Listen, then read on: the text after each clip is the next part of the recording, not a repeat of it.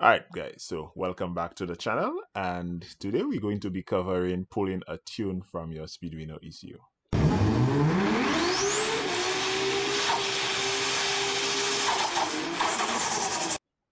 Alright, so maybe you bought a car with a Speeduino ECU already installed. Maybe you switch laptops and then you didn't have your tune saved and you want that pulled from your ECU.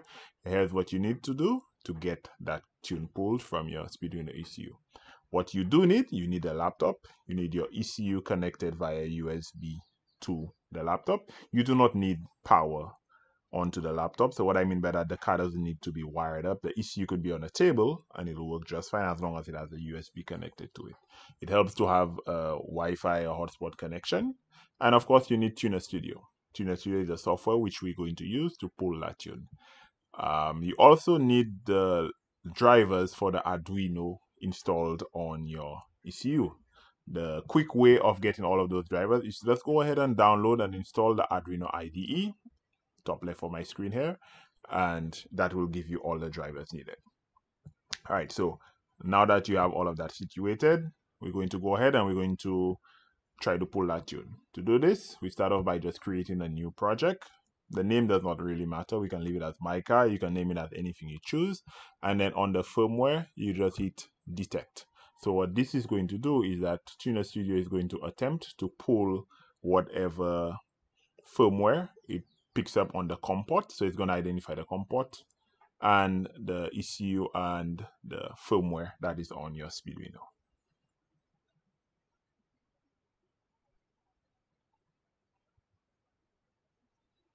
All right, and just like that, a few seconds later, we can see Tuner Studio reported that our USB is on COM port 5, baud rate 115200, and it found a Speeduino which is running the 2022-07 firmware. So all we need to do, we're going to hit accept, we're going to hit next, and there you're going to create a new project for the car. So it's going to ask you a bunch of stuff. Do you want to use AFR instead of Lambda, Fahrenheit instead of Celsius? I usually always use Celsius, but that is not really critical for now. You can always go back and change this afterwards.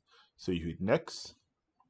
So what it did, it just tested the COM port to see if we had an accurate connection. Like that was successful. So we hit next. And lastly, it's going to ask us to create a dashboard. If you have the paid version, you can always edit that afterwards. If you have the free version, this is what you're going to be stuck with, but that is fine to get most cars going. Again, this is not super critical for today's video. So we just hit finish.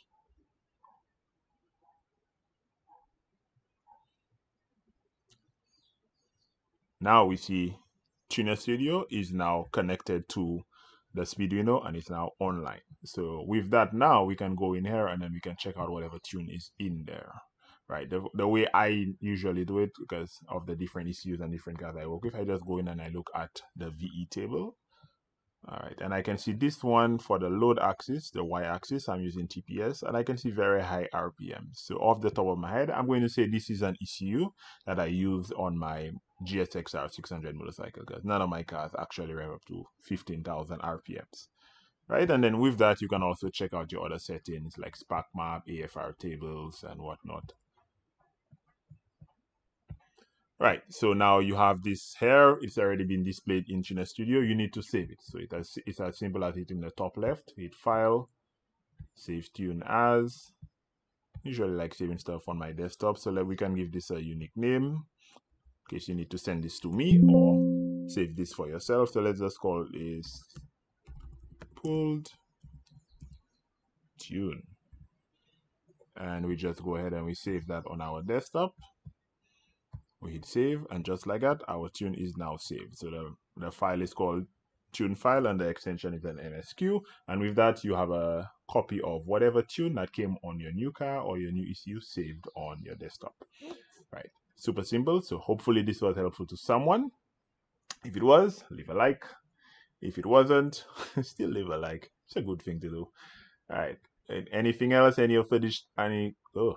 further questions? Leave a comment down below and I'll try my best to help. Till the next time, guys, stay safe. Catch you guys later.